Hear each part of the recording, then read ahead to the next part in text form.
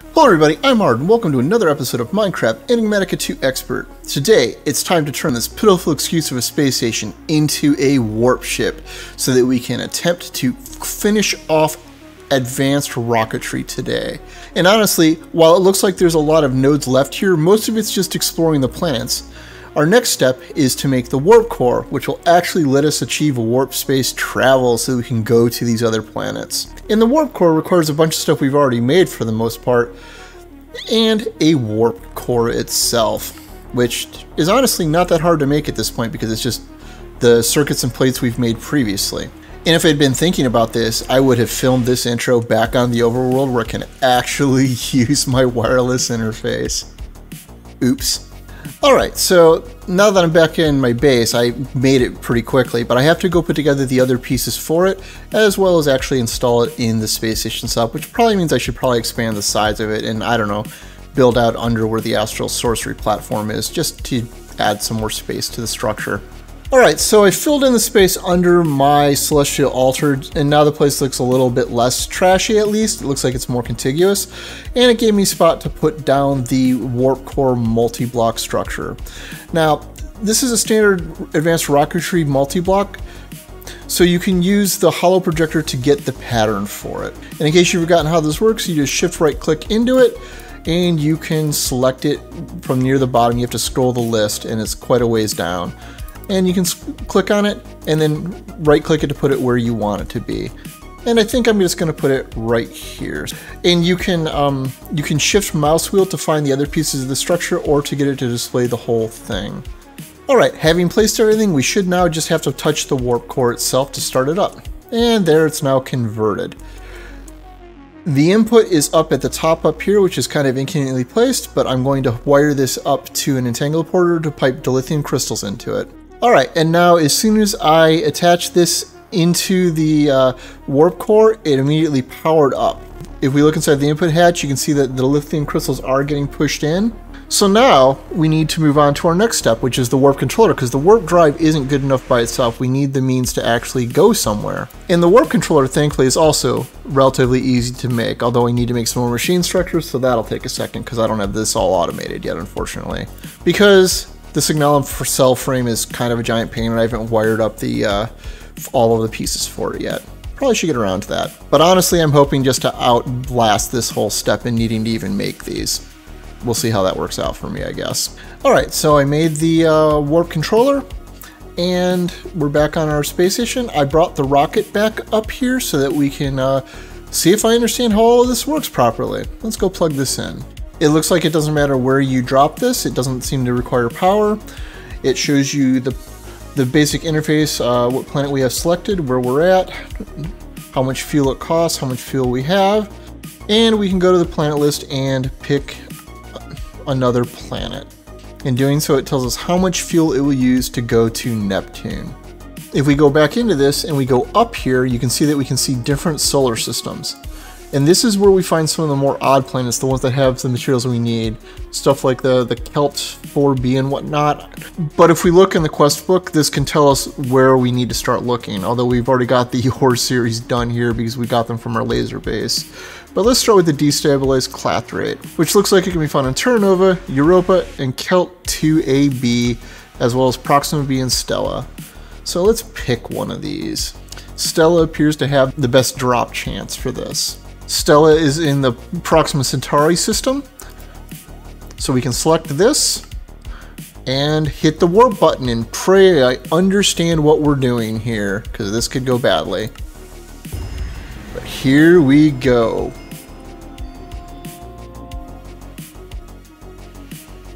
This is the part where I hope that the Astral Sorcery Celestial Gateway actually works properly when we're in another dimension, but we'll have to try that when we get there. Pray it doesn't crash the server. But my understanding is that it should. Now, the other thing to note is I brought a bunch of marble and a bunch of celestial gateways so that we'll be able to set these up permanently. And I brought an anvil so that we can name it. And now I'm realizing I don't actually have XP. So, that's unfortunate. We gotta hope the gateway works. I wonder when I died. Okay, so it took what felt like a couple minutes to get here, so maybe bring something to do while you're here. I also did confirm that the Celestial Gateway does work in both directions, so I'm going to get some XP, I'm going to go slam a name on that Celestial Gateway, and then we can go drop to the surface. Oh yeah, I'm also going to need the digital miner, huh? I probably should go get that out of the deep dark. Almost forgot the most important part of this trip. Alright, one last check. Let's make sure I have everything we need before we go. Digital miner with his entangle porter and all of its stuff. All of the things needed to make a celestial altar, my fuel tank, and a bucket so we can refill the rocket if anything goes wrong, and some fireflies for torches. Alright, let's see if I understand this. Let's see if I get stranded. Okay, looks like our destination is Stella. Hopefully it will actually land on the planet and not back on the space station. Alright, and it looks like we have a map. It says Mystic Grove. That's interesting. So hopefully this means we actually got on the planet. Down we go. This is the part where I'm going to regret that I'm in a spacesuit and that I don't have airtight armor probably. I probably should work on that because I'm seeing red dots. This could actually be dangerous. Alright, and it looks like we're actually landing on a planet here that isn't just an ugly moon.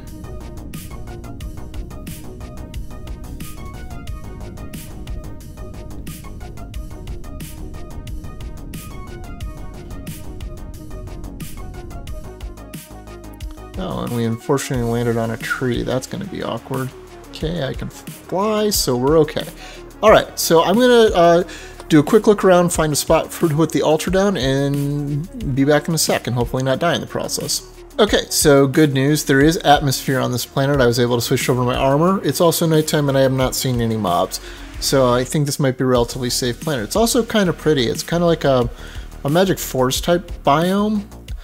Just with some pretty trees. It's kind of like, almost like the Twilight Forest. I'm almost tempted to build a base here, except I kind of just want to finish the path. So we should probably focus on progression. So I built the Celestial Gateway, that works, going back and forth. I put down the digital miner, and got that pulling stuff up. We can wait on that. I went and refueled my rocket up on top of the tree, but that will never have to land here again. I think it's time to put my spacesuit back on and take that back up to the space station. And go see if we need to go look for another planet now. Okay, I stopped back after my base to check on the ore processing from Stella, and we actually did get a bunch of the destabilized redstone ore, and it is processing in a pulverizer in my ore processing stuff. There was a lot more than this. So that closed out the destabilized clathrate step here, which also unlocked iridium and rutile, which are coming from our laser base. So no surprise that this whole line is finished. Next, we should probably find the energized clathrate. And the energized clathrate is Mercury, Kepler, Venus, and Novus, of which Mercury has the best rate, it appears, but not by much. If we look at the resonant clathrate, it's also Mars, Kepler 119, Kelt 3, and Feluca. This is the most interesting sounding one to me, but they all also have mostly the same rates. So honestly, I think I'm going to set up for Feluca and Novus just because those actually sound like interesting planets. That may or may not kill me. Alright, here I am on Novus, and this is significantly less friendly looking. The trip was really quick though because it's the same system as Stella. Feluca is the same way. Let's go find out how bad this is. Well, this is a significantly less cheery planet. Lava and what looks like petroleum everywhere. And all darkness, even during the middle of the day. Gonna have to drop a whole bunch of fireflies to light up my altar area. Also, there's no atmosphere. I took off my helmet and immediately regretted it. Okay, I think I can honestly say I hate this planet. The way it's structured, all of the ash, it's like the Nether, but even worse. At least I haven't seen any mobs here. So I hopped over to Stella, I grabbed the digital miner, I've got that running. So far this seems to be a good source of draconium ore though, I've seen a bunch of that come up so far. But we just need to wait for the clathrate. I'm going to go move the space station over to Feluca though while we wait. Well, I'm on Feluca and this planet is a big huge lie. Despite there being trees and grass, there is no atmosphere whatsoever, which I guess might kind of jive with the fact that there's no leaves. But there's grass! There's grass! There cannot be grass. But this is also sunrise, and there is no light, despite the fact that the sun's right there. So this is kind of super awkward without night vision. But thankfully I just need to pop a portal down right now here. And I can look around a little bit, but so far I'm not really seeing anything all that interesting here. Alright, so I've got things set up on Feluca now to try to get the last clathrate we need, and I have figured something out with this planet that I didn't realize, because all of these dead trees are charcoal trees here, but if you start going out, you start finding normal forestry and biomes of plenty trees. Tons and tons of varieties of them. Like over here some more, and another different type. They're all over. So this is actually a good source of trees if you can put in the effort and deal with the fact that there's no oxygen. I wouldn't bother unless you're really hurting for them, because you can't get saplings from these. You can only get the logs, so it is still limited in that respect, but they are here. Alright, so back in my base and hopefully mostly done with space for now, because now we have the resonant clathrate finished, which also got the draconium ore in the process. Now we have one last thing to do that I have absolutely no intention of using, and that's the Astrobody data processor, which, as this said, is for mining asteroids, which frankly is supposedly kind of buggy. So we're just going to build the pieces and we're just going to call it a day at that unless I'm absolutely forced to use this. And as you can see from this, it's mostly all pieces we made before except for these 3 data buses, which aren't that hard to make. It's just these data storage units we've made before, combined with the storage machine structure, and the Astrobody data processor itself, which is all stuff we've also made before, because it's just these tracking circuits and the Planet ID chips. And with this, we are hopefully done with space stuff for quite a while. So I guess let's go collect all of these so that we can properly close out this chapter. Alright, let's go through this huge pile of chests. Oh, finally a neutron collector. I've been waiting for this for a while. We can pop this down, constantly pull neutron dust out of it. This is actually pretty fantastic. I'm actually going to go set this up immediately after we're done with this, but you guys don't need to see that. Sanium essences, which we don't need. Free food. Free litherite that we don't need. More free food that we used to haven't eaten this. Free hardened cell frame that I have automated. Razor wire. Brewing stands, really? Frame blocks, really? Ender offset wand. I don't even remember what this does. It's a chisel thing, so it's a decorative thing, but I don't remember. Food we've eaten. Singularity that we don't have to make now, at least. Although I don't think they're that hard at this point. Lapis blocks, ironwood blocks, seared bricks, food we've eaten, more in the wild that we don't need, more draconic evolution wires, ender pouch that I'm not going to complain about, and free augments that we don't really need. So, honestly, that was a better haul than I've gotten in quite a while, so I'm not going to complain at all, especially now that we got a free neutron collector. When we can just start passively collecting that stuff, it takes a long time, it's not fast, and they are expensive to make. So I'm going to call that good, along with finishing off Advanced Rocketry. At least I hope. I'm pretty sure I'm going to have to go back to some of these planets to get some more stuff, but I've got a few thousand of the clathrates for now. So, if you found this interesting and entertaining, please consider giving a subscribe or a like. As always, I'm Ard. Thank you for watching, and have a nice day.